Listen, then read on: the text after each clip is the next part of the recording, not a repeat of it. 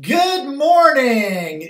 20 years ago, if you had said to me, Bill, this is a sales tip that you're going to give one day, how to go on vacation, I'd have said, yeah, you're nuts. But because of the fact that things are so complicated these days, we have all this technology that follows us around. I just booked my oldest daughter's honeymoon this fall, and one of the packages that I bought her was internet, which just blew my mind. You can't even go on a cruise anymore and leave it all behind. You can take it with you. Sounds like fun, doesn't it?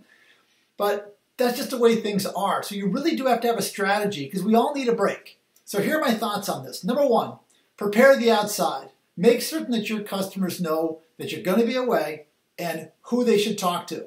Then prepare the inside and talk to someone in the plant who's going to take over for you. Write it down if you have to, but you want to make sure those first two steps are absolutely taken care of, because if they're not, then you're going to have a difficult time calming down and pulling it into the station. Let's see. Oh, prepare your prospects. The next thing is, if you're prospecting someone and you're saying, I'm going to call you, why not leave a message that says, hey, this is Bill. I'm going to be on vacation till the 1st, so you're going to be doing without my voice on your voicemail. I'm sure you'll be fine. If you're not, just breathe into a bag. I'll be back, and we'll talk again then. I hope to set up a time to talk to you.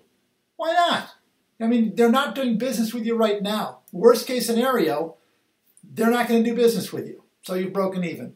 All right, what else do I have here? Oh, give yourself a couple days to calm down.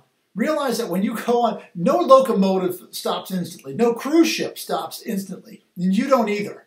So just realize that you're going to wake up that first morning. You're like, okay, what do you want to do first? Let's go. What do you want to do? What do you want to do?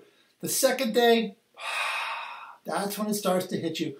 Third day, man, you're in a coma. You don't care if the place burns to the ground because you're fine. You're in good shape. A body at rest tends to stay at rest. Let it.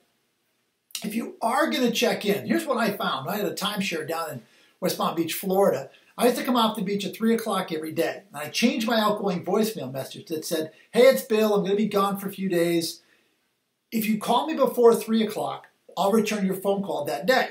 If you call me after 3 o'clock, I'll call you back the next day. And that worked perfectly because that gave me the time to just chill. It kind of gave me permission to just say, you know what, I can relax until 3 o'clock. Worked perfectly.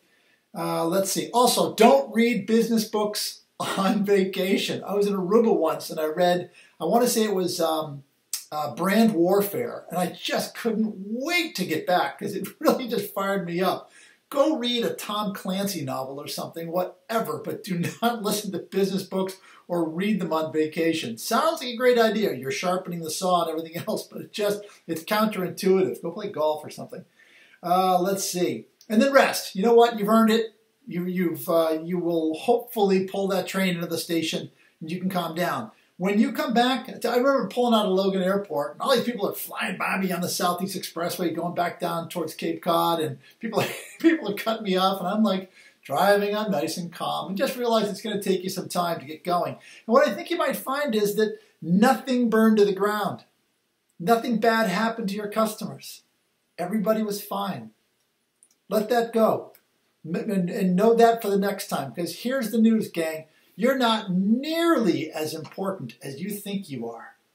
And when you think you're irreplaceable, and you go on vacation, and you find out that, place ran along pretty well without me, maybe next time you can really slow down and enjoy that time. So that's it. I hope you have a good selling week this week, gang. We'll talk to you next week. We'll start talking about August and September. Have a great selling week.